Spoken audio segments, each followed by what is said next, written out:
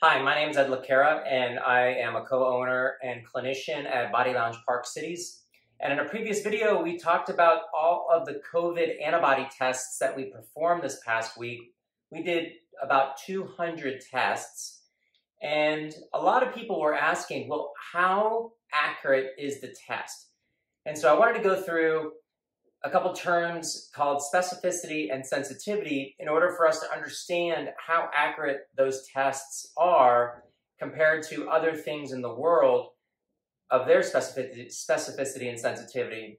Kind of like a pregnancy test. You know, if I have a pregnancy test done and it shows up positive, I want to know, well, is that really a sensitive test in order to make sure that I am pregnant? Or is there some room for error? Meaning, could I be a false positive? So I'm going to talk about all those things right now. The easiest way to describe this is to draw a grid.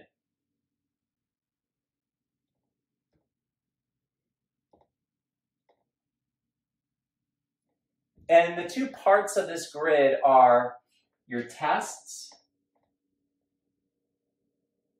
and the truth.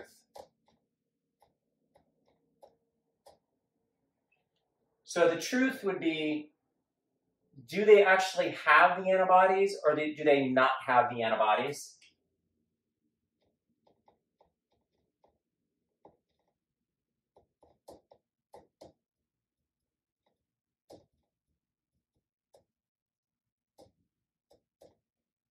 And then the test is it a positive test or is it a negative test?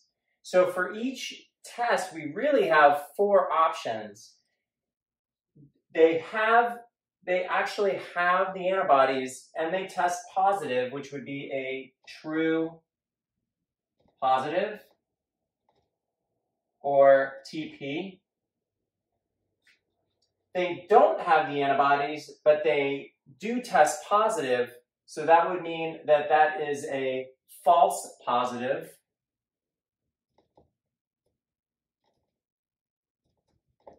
Or FP. In this case, we have a negative test, but they have the antibodies. So that would be a false negative.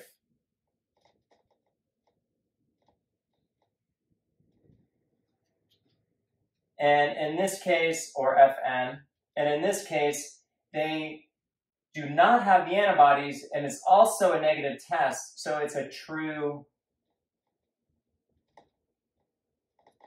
negative, or TN.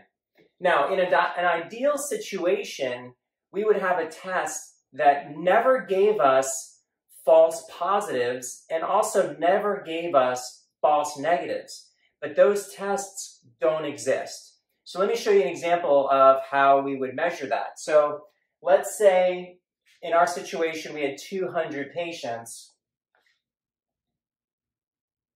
or 200 sample size subjects.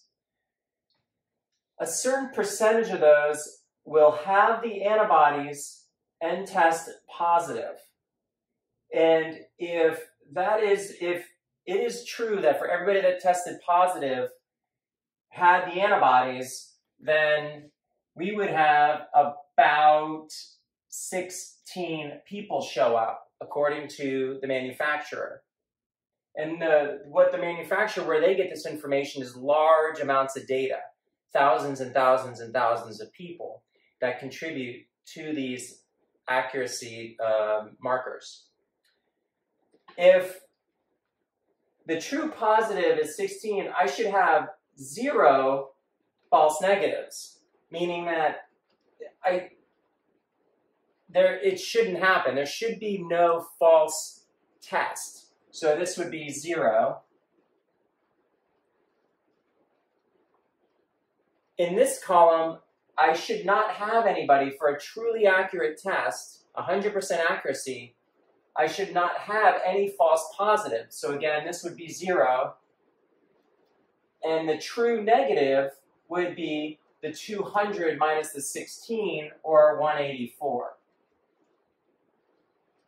So what this test would mean is if this was like an all-knowing test, was that I had 0 false results and I only had true results. So if I was going to look at the sensitivity,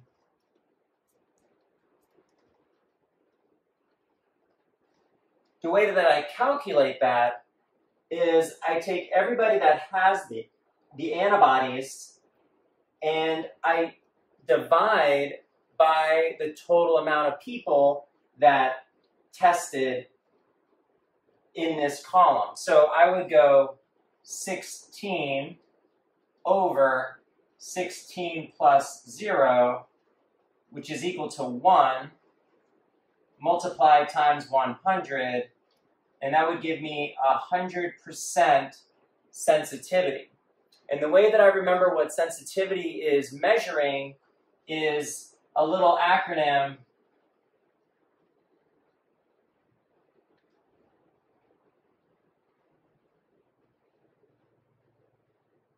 SNOUT, meaning that a very high sensitivity means that a negative result excludes the antibody or excludes what we're looking for. So SNOUT sensitivity has an S and an N in it. A negative test, N for negative, helps me rule this out. And in this case, my sensitivity is 100%. So if you came to me with looking for something and you tested and you did not come up positive, I could 100% accurately tell you that you don't have whatever we were looking for, in this case, the antibody. Specificity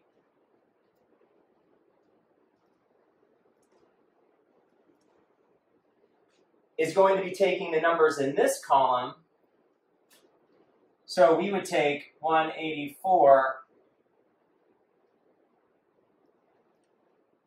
and then the total number that do not have the antibodies, and this again is equal to 1, times it by 100, and that would give us 100%. Specificity, a positive specificity, so in this case, we use the acronym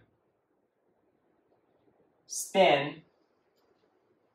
Specificity, a positive test helps me rule the whatever we're looking for in. So in this case, 100% specificity would tell me that if the person tested positive for the antibodies, I can 100% tell you that you have antibodies. Okay, there's no false results. So now let's take you through what we actually found. This is the actual number that we found were positives, which was 16 out of the 200. We were told by the manufacturer there is no false positive, so that remained 0. But where we did have some differences is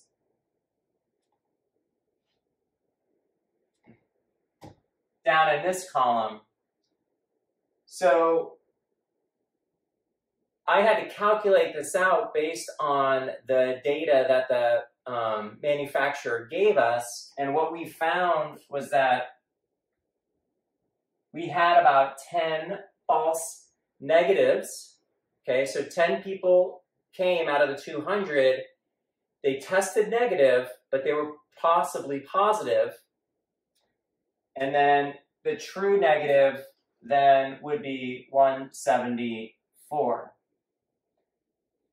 So how could we get this data to be a little bit closer to what the manufacturer was telling us would be a larger sample size? Now, in our case, what we asked for were, because we only had 200 tests, we asked for people that had been exposed, or they thought that they had been exposed, or their family had been exposed, and so they were quarantining with that family, and they had symptoms. So what we would have expected was to have a lot more true positives, because it wasn't just the general population, it was people that actually thought that they had come down with the COVID-19 flu. So if we were to calculate what we actually found compared to what the manufacturer found, we would do something very similar. We would say 16, but I would use 26. So this would be, instead of 16 plus 0, this would be 16 plus 10.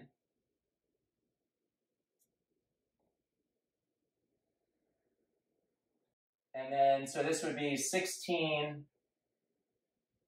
divided by 26, and that'll give us one number. And that would be our sensitivity, and then our specificity would be, again, 174 over 174 is equal to 100% specificity. And that's because we know that we were not going to get any false positives. So that lines up. But we know that there's a little bit difference in the sensitivity. And I think this number turns out to be something like 0.61. So I hope that helps with sensitivity and specificity. We're really trying to figure out how valid the test is. And when I talk about validity, it's actually how accurate does the test for what we're looking for. And in this case, they're very, very accurate.